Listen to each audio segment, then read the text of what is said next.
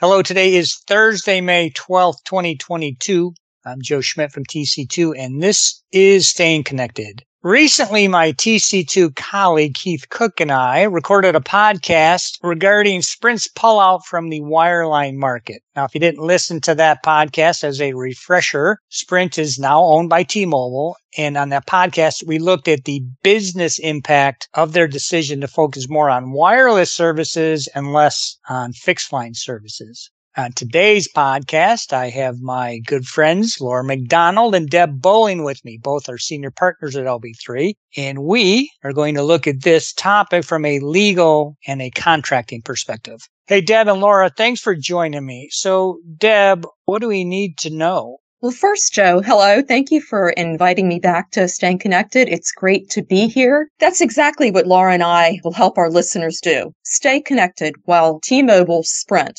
We'll refer to Sprint to make it easy. But T-Mobile Sprint's focus on 5G wireless moves wireline to the periphery and eventually out of sight. So, do you guys at LB3 see many enterprises still using Sprint?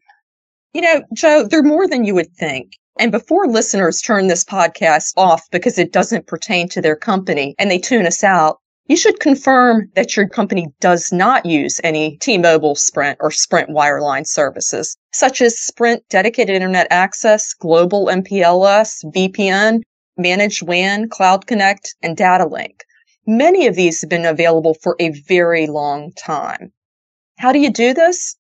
Check your contract database, check your inventory, check your invoices, and check with your engineers, especially those who've been at the company for a very long time.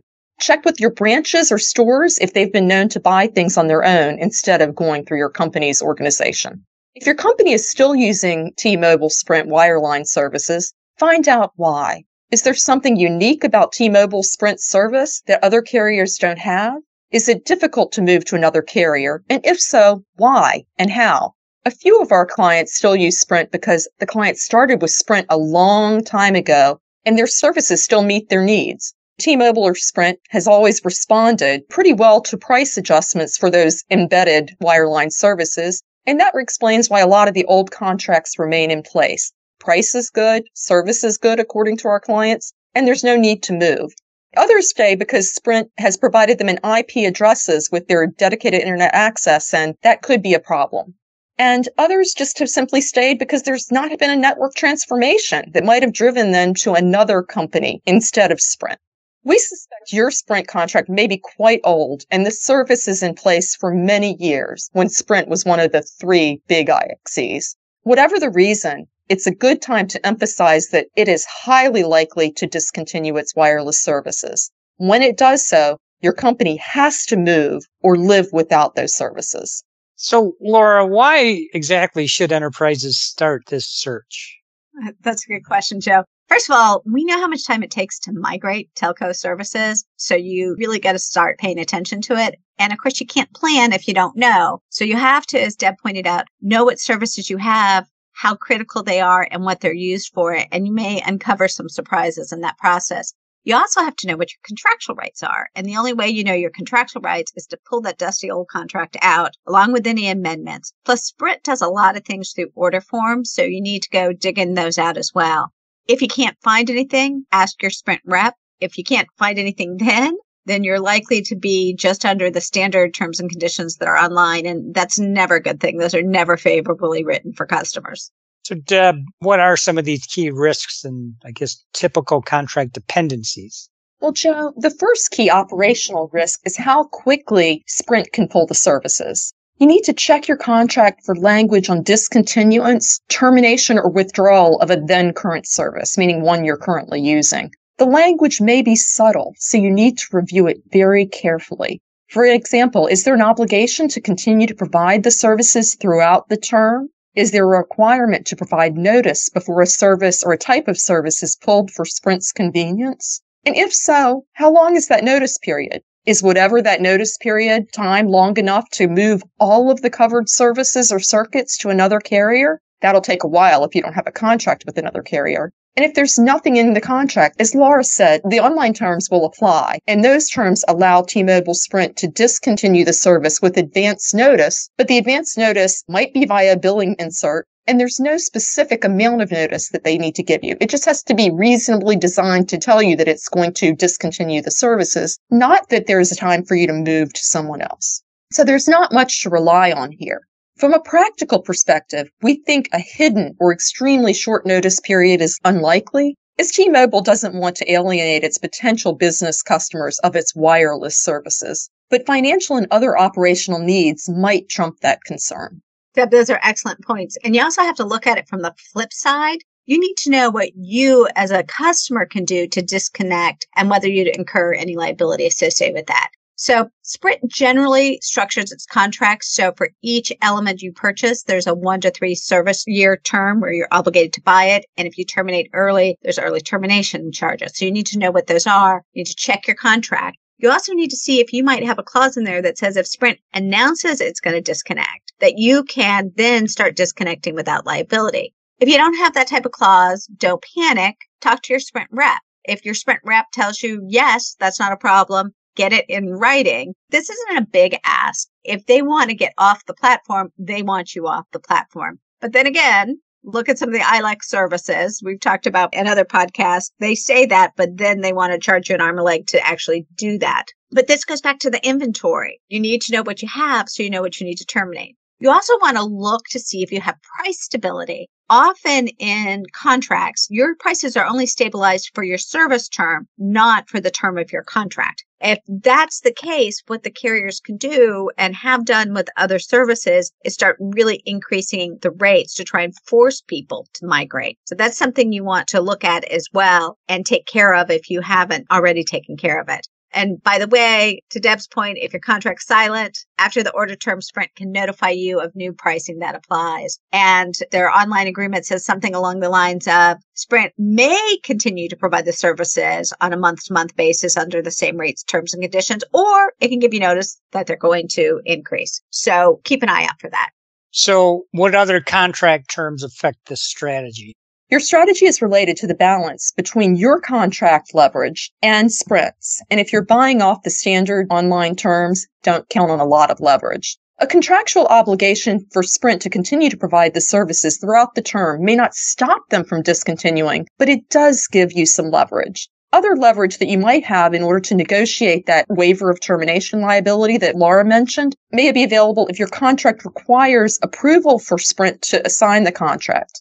Should Sprint want to sell its wireline business, assigning its contract would be critical. Sprint also gets leverage through the contract, though, particularly by increasing your cost or your potential cost along the lines that Laura mentioned, increasing those during the term. An overall revenue commitment is another way it gets leverage. If your spend falls when Sprint pulls that service, even if it's not your fault or you terminate before the end of the commitment, you might not meet your commitment levels. Check for provisions that directly reduce the commitment if indeed Sprint takes these types of actions. If there are none, carefully review the force majeure clause or common law on force majeure in the state's laws governing the contract. A section of the standard terms applies only to T-Mobile. So if you don't have a negotiated agreement, you're not going to get anything from the force majeure approach. The more reductions in the contract about the commitment, the less leverage Sprint has against you, threatening you with a shortfall charge. The IP addresses that are assigned by Sprint for use on its services can also impact your leverage versus Sprint. If your company must use, it's not just a preference, but it must use the IP addresses that Sprint gave you after it terminates the Sprint services, see if your contract lets you do that. Many Sprint contracts in Sprint's online terms expressly state that you have no proprietary interest or ownership rights to that specific number, IP address, or email assigned to you by Sprint. I'm curious, what are the signs that Sprint is in fact pulling the plug? Well, we've seen several. Layoffs are one.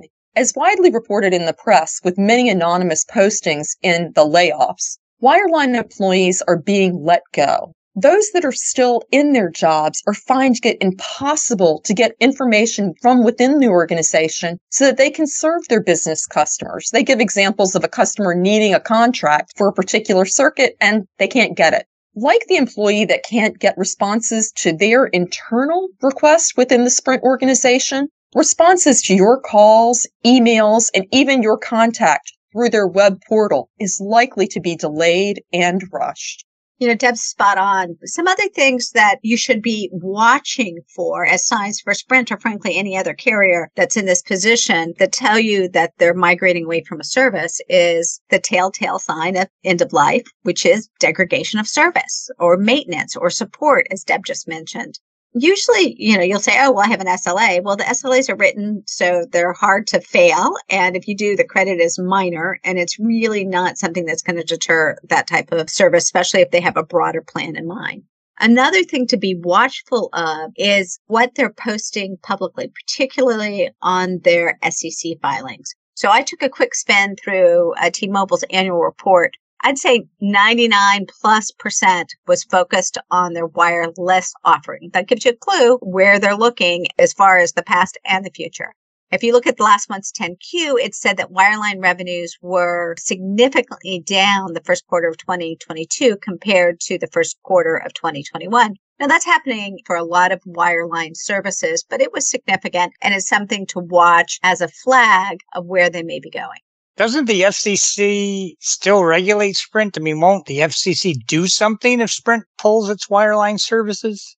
Well, Joe, it sounds nice, but don't count on the FCC. Don't count on the FCC or any regulator to help protect an enterprise customer to either delay or to avoid Sprint's discontinuance of its non-voice, non-local wireline services. And the non-voice, non-local wireline services are what enterprise customers are interested in. So FCC is not much help.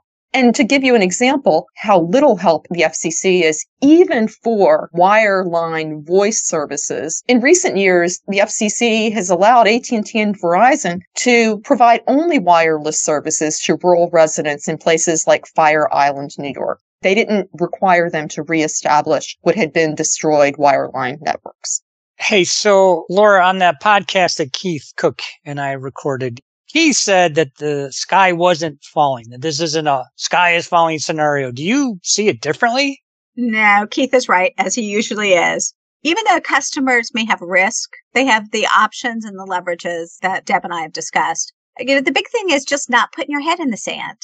If you do elect to renew, and we do have clients who have elected or may elect to renew, you just need to get in your contract provisions that are going to protect you. And you need to be thoughtful about this. So you need to make sure you have the price stability. You need to make sure you have minimal commitments and minimal termination liability, and none if Sprint indicates that it's moving off officially. You need to make sure you have sufficient notice if something is going to be terminated. You need to have strong contractual support so that you can go and shake your contract at them if you're seeing degradation of service.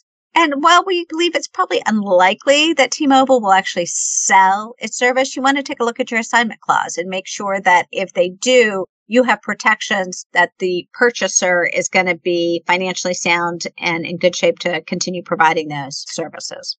And Laura, I agree. And remember, if your contract is old and it's limited to wireline services, structure your deal term to provide you the most flexibility to move those services while reducing the revenue commitment. And a 12-month contract term with even a 1 or 2 year renewal option will give you some of that leverage. But also seek limited service terms. Laura had mentioned that they're 12 to 36 months. Try to eliminate them or don't go over 12. And that should keep your prices safe while it allows you to reevaluate your commitments as your wireline services falter or are pulled by Sprint. And think outside the box. Do you still need these wireline services? T-Mobile is considered in the forefront of some of the wireless access solutions. Maybe that's something you want to look at or do a beta test and see if that's where you want to focus your future as well as T-Mobile. Okay, thank you, Laura. Thank you as well, Deb. Okay, so the sky is not falling, but it sure is getting cloudy. So you better set your strategy on what you plan to do with your legacy Sprint wireline services. If you do need some help, you can contact Laura or Deb, me, or any of our colleagues at LB3 and TC2 by giving us a call or sending us an email. You can also stay up to date by subscribing to these Staying Connected podcasts, by checking out our websites, and by following us on LinkedIn.